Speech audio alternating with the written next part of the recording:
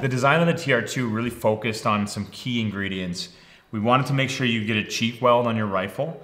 We didn't want to create any training scars by using this respirator in training versus in operation. We wanted to make sure that it got out of the way, and we did that by creating a very sleek, very center-focused respirator. When you're training, breathability is the most important thing, and we designed the TR2 with zero obstruction between you and the filter pleats to allow maximum airflow. The TR2 is designed to sit very low on your nose and works with every type of ballistic eyewear. We've designed our respirator to sit on top of your chin as opposed to underneath. It doesn't interfere with the chin strap of your helmet. Any respirator that sits under your chin with facial hair, it will not get a seal.